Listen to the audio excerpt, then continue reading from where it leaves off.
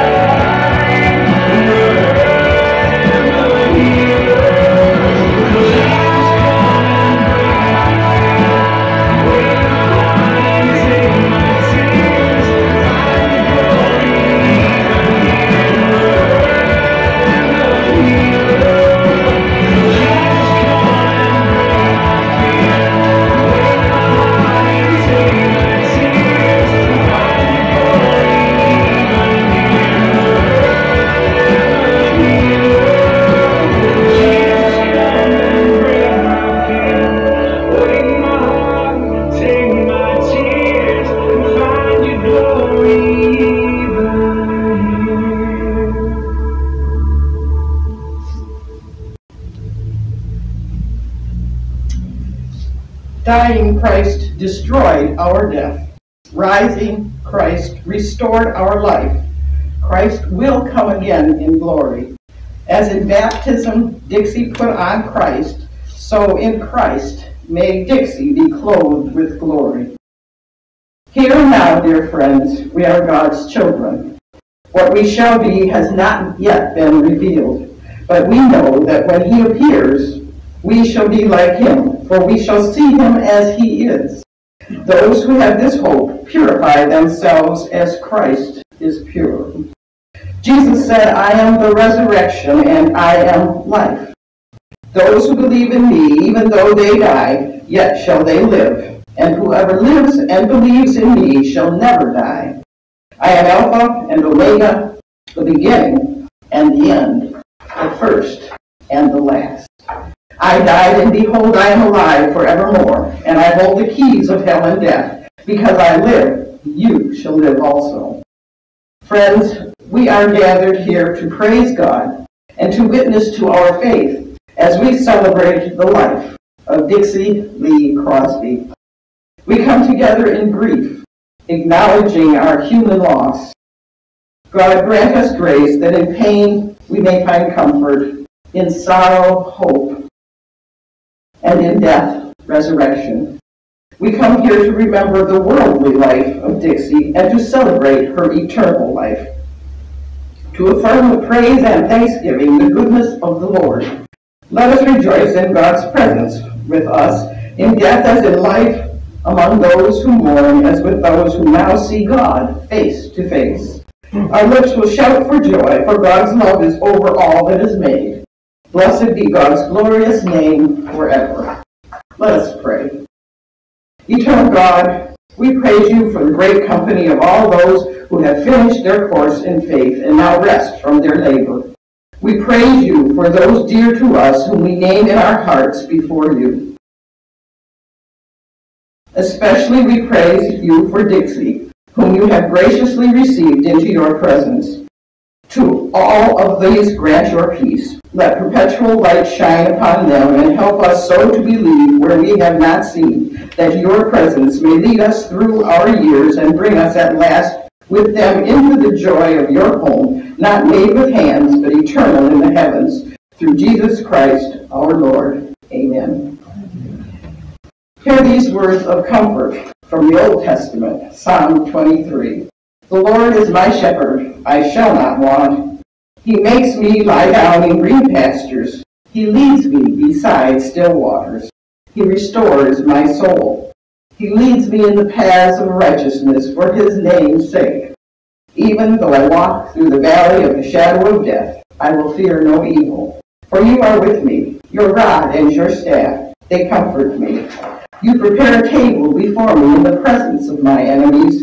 You anoint my head with oil. My cup runs over. Surely goodness and mercy shall follow me all the days of my life, and I will dwell in the house of the Lord forever. And from the Gospel of John in the New Testament, Jesus said, do not let your hearts be troubled. Believe in God. Believe also in me. In my Father's house there are many dwelling places. If it were not so, would I have told you that I go to prepare a place for you? And if I go and prepare a place for you, I will come again, and will take you to myself, so that where I am, there you may be also. And you know the way to the place where I am going. I will not leave you orphaned. I am coming to you. In a little while the world will no longer see me, but you will see me. Because I live, you also will live. I have said these things to you while I am still with you. But the Advocate, the Holy Spirit, whom the Father will send in my name, will teach you everything and remind you of all that I have said to you. Peace I leave with you. My peace I give to you. I do not give to you as the world gives. Do not let your hearts be troubled, and do not let them be afraid. For now we are in this world, and we will have troubles and sorrows. In God's economy, this life is very short. Yes, we have problems and times of grieving here in this world. But God's word promises us that there is a better life and a new world that is to come. What wonderful changes there will be when we enter eternity. God will dwell personally with his people in a glorious and intimate way. There will be no more tears, death, or sorrow. All of these bad things came into the world through sin, but now the curse is removed. God's "it is done" parallels Christ's "it is finished" that he said from the cross. Today, in your grief, you may wonder, how can I get through this? I can assure you, God knows what you are going through, and he is here to help. There's a story in the Bible about Jesus that shows how he felt when he lost a friend of his to death. The friend's name was Lazarus. Lazarus had two sisters, Martha and Mary, who, when Lazarus got sick, sent word to Jesus telling him about the sickness. But Jesus didn't go to them right away. He was busy helping other people, and he waited. Here we pick up the story in the Bible. When Jesus arrived, he found that Lazarus had already been in the tomb 4 days. Now Bethany was near Jerusalem, some 2 miles away, and many of the Jews had come to Martha and Mary to console them about their brother. When Martha heard that Jesus was coming, she went and met him, while Mary stayed at home. Martha said to Jesus, "Lord, if you had been here, my brother would not have died. But even now I know that God will give you whatever you ask of him." Jesus said to her, "Your brother will rise again." Martha said to him, "I know that he will rise again in the resurrection on the last day." Jesus said to her, "I am the resurrection and the life. Those who believe in me, even though they die, will live. And everyone who lives and believes in me will never die." "Do you believe this?" "Yes," she said to him. Yes, Lord, I believe that you are the Messiah, the Son of God, and the one coming into the world." Jesus assured Martha that everything would happen just as he promised, the way God intended, and that all would see the glory of God. Martha then leaves to tell Mary that Jesus had arrived. When Jesus saw Mary weeping, he wept too. Jesus felt her pain as he feels yours today. Then Jesus went to the tomb and told the men present to roll the stone away. When that was done, he called out, "Lazarus, come forth." And Lazarus walked out of their tomb, raised from the dead. Jesus knew his own death was imminent, and he wanted the disciples of his that he was indeed God and had the power over life and death. When he was gone, it would be their responsibility to become the messengers who would take this message of life throughout the whole world. Jesus is life. We know it today because of those messengers. When Christ conquered death on the cross by rising from the dead, he paid the price for all our sins, so we can make it on to life everlasting. This life is only the blink of an eye compared to the next life, which is forever. When we die, we will join Dixie there if we believe in Christ's gift to us. He died on the cross for our sins. All we need to do is accept him and believe. Listen to these words from Isaiah 40. Do you not know? Have you not heard? The Lord is the everlasting God, the creator of the ends of the earth. He will not grow tired or weary, and his understanding no one can fathom. He gives strength to the weary and increases the power of the weak. Even youths grow tired and weary, and the young men stumble and fall. But those who hope in the Lord will renew their strength. They will soar on wings like eagles. They will run and not grow weary. They will walk and not faint. This story impresses upon us what this is like. Derek Redmond was a runner in the British sprint team. He was running the 4x400 relay with his teammates. At the onset of the race, his team was moving nicely along the track. Then came the baton handoff to Derek. His job was to bring it home. His last leg of the race should have brought his team, the good old England, a gold medal. But as he turned the corner, he pulled an Achilles tendon and fell flat on his face. He lay there on the ground in desperate pain. He didn't want to be there, but it was too much pain to get up. He began to crawl along the track. You could hear a pin drop as all eyes focused on him, trying to scratch his way forward. It was in the midst of this unfolding drama that a man came down from the stands, went over to the track, and picked up Derek Redmond. One of the judges said, "I'm sorry, sir. You must leave the track." The older gentleman waved his hand and said, "Leave me alone. This is my boy." Derek Redmond's father left the stands from on high and came down to where Derek had fallen down to the dust, the dirt of defeat. He picked him up and put Eric's arm over his shoulder. He put his arms around his son's waist and helped him cross the finish line. The crowd stood up in applause. Derek Redmond and his father got more applause than the runners who didn't fall at all. The people who never fall didn't need help from their daddy. The people who never fell never needed help. They were sufficient to make it on their own. Today there is someone in the stands who sits up high, who is willing to come down, pick you up, and let you put your arms around his shoulders. He'll put his arm around your waist and he'll drag you across the finish line. You can still come across the line a winner for the glory of God by relying on him to carry you through. The same Lord who started creation will also finish it. He is the Alpha and the Omega, which are the first and last letters of the Greek alphabet. In this world today, we have tears and sorrow. When we get to heaven, there will be no more grieving or pain, no more sorrows or hurt.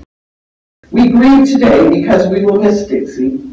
In a myriad of ways, she touched each of our lives as a wife, a sister, a mother, mother-in-law, a grandmother, a great-grandmother, a great-great-grandmother, an aunt and a friend, and always with love. The best gift she passed on to you, her family, and friends was her belief in Jesus Christ. Dixie knew the way to heaven was in a relationship, and that relationship was a belief that Jesus Christ was her Lord and Savior, and she taught it to you. It is a free gift that God offers to everyone. It costs us nothing, but it cost Christ his life, death on a cross. That is a love and grace that none of us deserves, but because of God's love, he wants us all to accept that gift. I'd like to share with you a few verses from Psalm 61, the psalm God led me to on the morning after my own mother's death. Hear my cry, O God, listen to my prayer. From the ends of the earth I call to you. I call as my heart grows faint. Lead me to the rock that is higher than I. For you have been my refuge, a strong tower against the foe. I long to dwell in your tent forever and take refuge in the shelter of your wings. For you've heard my vows. O God, you have given me the heritage of those who fear your name. God does know of our loneliness and sorrow, and he will comfort us as we grieve. But did you catch the last line? O God, you have given me the heritage of those who fear your name. We are all blessed by having those dear parents or grandparents or souls who touched our lives and followed the ways of the Lord. In your lives, that person was Dixie. She was one of those who had accepted the salvation offered through the blood of Jesus Christ. She has handed down to you the hope for your lives, your future. Because eternity lasts a whole lot longer than this life we have today. God, in his infinite wisdom, has given us a hope. It comes with our faith in Jesus Christ.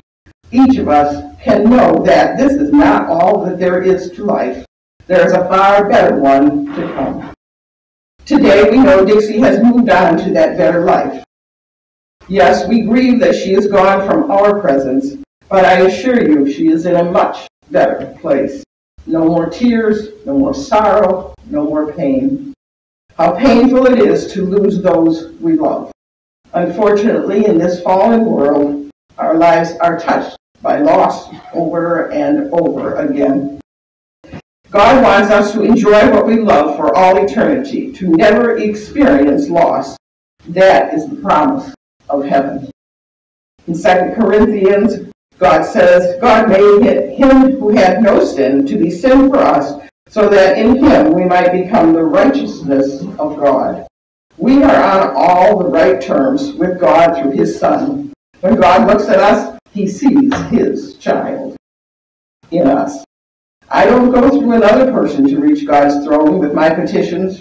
Rather, I have immediate access because I'm in Christ, who is seated at the right hand of God. There we see the gift of eternal life. God has given us eternal life, and this life is in his Son. He who has the Son has life. He who does not have the Son of God does not have life. These verses make it clear that Jesus himself is eternal life. This truth keeps us from getting bogged down with earthly circumstances and problems. The moment we place our trust in Christ, we are not given just a longer length of life, but an entirely different quality of life forever. We have been given fullness in Christ, the Bible tells us, because of grace incarnate. We have been given the limitless, ongoing, unmerited love of God. It takes us through life and into eternity. The way to God is not by the Ten Commandments, the Golden Rule, ordinances, or church membership. It is through Christ and Christ alone. Down through the years, people have believed this truth. It is not by being a good person that we get to heaven, but in the belief that Jesus is our Savior. There is comfort in knowing that Jesus is the way, and there is a hope and a promise for all of us who remain. This life is so short. Our bodies wear out, and diseases can take control of our physical bodies, but the life to come is eternal or never-ending. It is our choice where we spend eternity. Dixie Crosby will be missed here on earth, but many years ago, she chose to spend her life with Christ. In doing so, she has left you the heritage of eternal life also. May we live this life proclaiming that to others.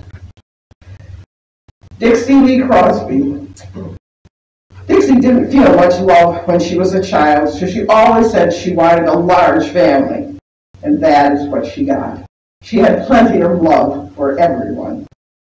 She loved her family very much and was so proud of all of you.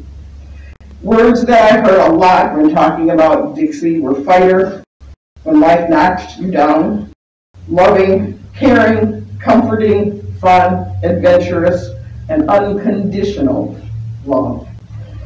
She took the kids to Cedar Point one year just for fun, but left John home because he was afraid of what could happen. The only way they found out Dixie didn't like heights was because she took them to the Tulip Festival in Holland, and they climbed a windmill. When they got up to the top, there she wouldn't go anywhere near the edge, and she kept pulling them back when they tried to explore what was below. Dawn remembers what a hard worker her mother was. She worked for the state, as well as being a mother of 4 and mom to many of their friends. There was an open door policy at their home. The neighbor kids came and went as they pleased. She figured the more, the merrier. Dawn especially remembers her 12th birthday. She had planned an overnight party with 6 of her girlfriends. When she got home from school, she walked into her room and found a big surprise. Her gift from Dixie had been a wallpapered and newly painted room. All I can say is she must have been a whiz at wallpapering, if she did it in one day. Dixie had also provided a bedspread with a matching canopy. That is a memory Dawn will never forget. Mom tirelessly worked to provide for others. To this day, her children feel very cherished and loved because of the unconditional love they received from her. Shelley remembers the special time she had with her mom, especially at Christmas. Shelley loved decorating the tree, and after it had been decorated, she would crawl up into her father's easy chair and sit and watch the lights on the trees. Then Mom would come in and sit next to her and cuddle. And she would ask, "Do you suppose there's a box of chocolate-covered cherries under the tree?" Dixie's favorite candy was chocolate-covered cherries, and Shelley always bought a box of them for her for Christmas. It took her a long time to figure out how her mother knew that there was a box of cherries under that tree. Dixie would always say to Shelley, "Why don't we open the box carefully, then eat the cherries, and I'll buy another box, and we'll wrap it up and put it under the tree, and no one will know but us that we ate the cherries." That's exactly what they did. Every year. It was their little secret. They would open the box, and Dixie would say, "This is my roll of cherries to eat, and this is your roll of cherries to eat." And then they would devour it. Renee says she will remember and treasure every moment and memory that they shared. Dixie would call Renee at work, where she would answer, "Hello, this is Renee." And her mom's response was always, "Well, hello, this is your mother." When she called her mom, she would always say, "What do you know today?" Renee became closer to both her folks when she moved up to this area. She always knew she could tell her mother what was going on in her life. And if she complained, her mother's famous response was always, "Renee, I gave you those broad shoulders." Mothers and sons always have a special relationship. And that was true with Dixie and John. They were always close, and you knew he held a special place of honor in her heart, and she loved him as unconditionally as she loved the rest of the children. The grandchildren all loved Dixie very much. From Jeremy, who says she was much more than a grandmother to him, she was more like his mother, and he called her his best friend. When Dixie and John stepped in to raise he and his brother, he said he never heard any complaining. Dixie was intuitive where the children were concerned, and always knew when Jeremy was having a bad day and needed to talk something out. She could always make him laugh when he had had one of those days. She had a fun-loving spirit. The first time Jessica tried to make dinner, it was all at Grandma's house. She and Julia were making a box of macaroni and cheese. Somehow they missed the part of the directions that said to put the noodles back into the pan after you had drained them in the colander. They had left them in the colander, so they dumped on the cheese packet and poured the milk in, and it ran all over the counter. Grandma just laughed and said, "Not a problem." She picked up the pan, dumped the noodles in, and took her hand and scraped all the stuff off the counter into that pan.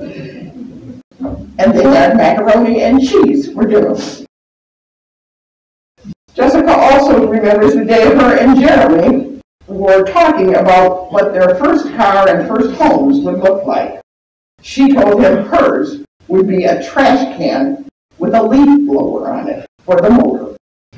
When she graduated from high school, in her card from Grandma and Grandpa, she found money and a note that told her, "This is for your trash can and leaf blower."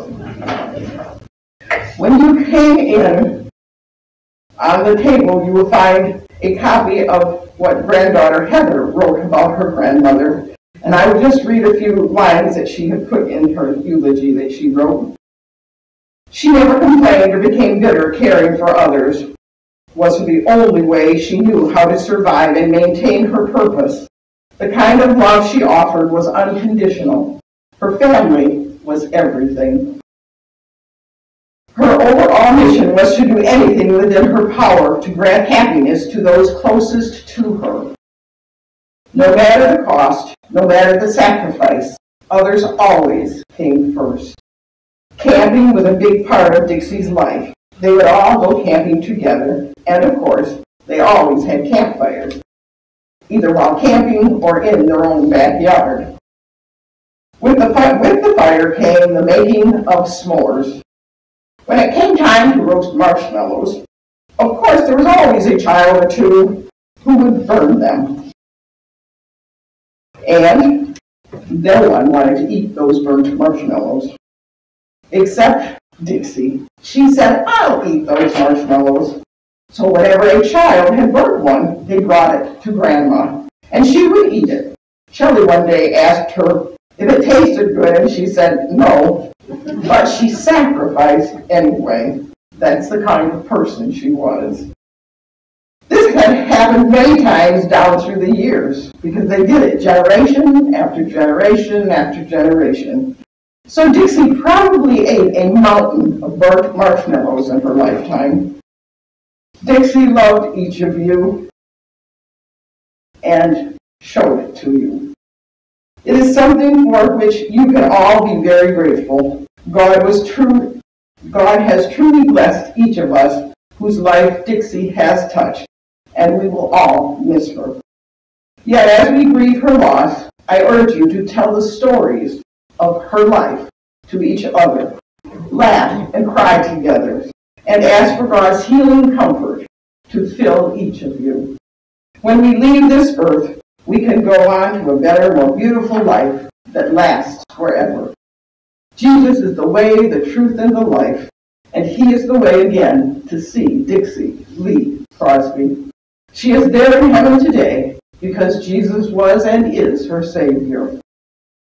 Let's imagine her there as we listen to the song, "I Can Only Imagine," written by a man who had a difficult life also.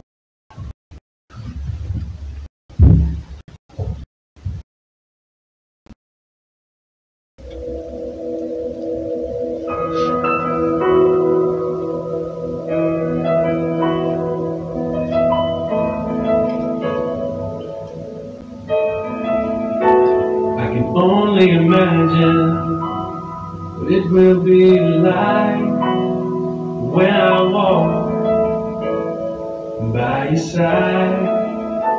I can only imagine what my eyes will see when your face is before me. I can only imagine.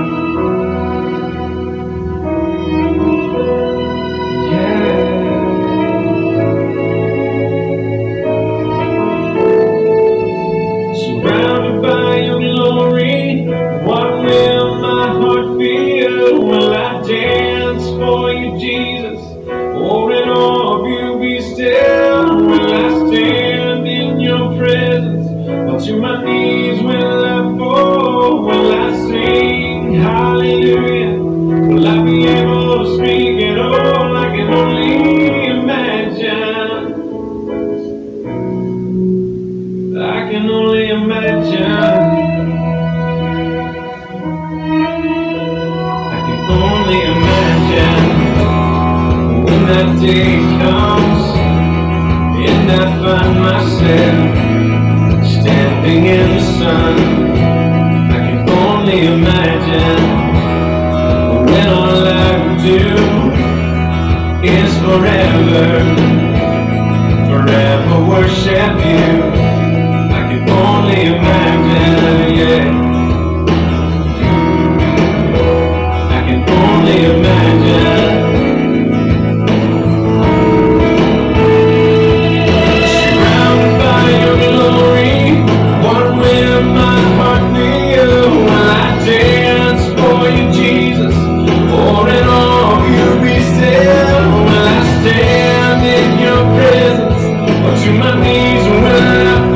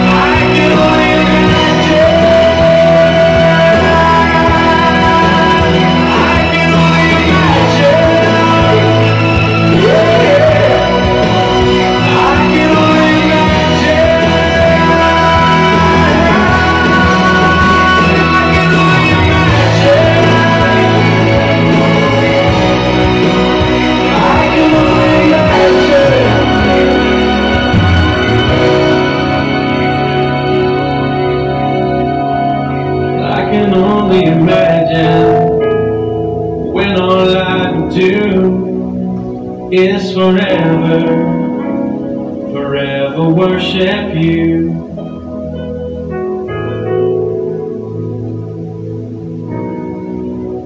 I can only imagine.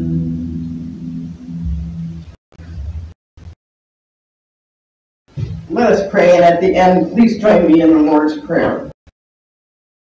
God of us all, your love never ends. When all else fails, you are still God. We pray to you for one another in our need and for all anywhere who mourn with us this day. To those who doubt, give light. To those who are weak, strength. To all who have sinned, mercy. To all who sorrow, your peace. Keep true in us the love with which we hold one another. In all our ways we trust you. And to you, with your church, on earth and in heaven, we offer honor and glory now and forever. In the name of Jesus, who taught us to pray, Our Father, who art in heaven, hallowed be thy name. Thy kingdom come, thy will be done, on earth as it is in heaven. Give us this day our daily bread, and forgive us our trespasses, as we forgive those who trespass against us. Lead us not into temptation, but deliver us from evil. For thine is the kingdom, and the power, and the glory forever. Amen. Eternal God, you have shared with us the life of Dixie Lee Crosby. Before she was ours, she is yours. For all that Dixie has given to make us what we are, for that of her which lives and grows in each of us, and for her life that in your love will never end, we give you thanks. As now we offer Dixie back into your arms, comfort us in our loneliness, strengthen us in our weakness, and give us courage to face the future unafraid. Draw those of us who remain in this life closer to one another, make us faithful to serve one another, and give us to know that peace and joy which is eternal life, through Jesus Christ our Lord. Amen. And now the peace of God, which passes all understanding, keep your hearts and minds in the knowledge and the love of God and of his Son, Jesus Christ our Lord. The blessing of God Almighty, the Father, the Son, and Holy Spirit be among you and remain with you always. Amen.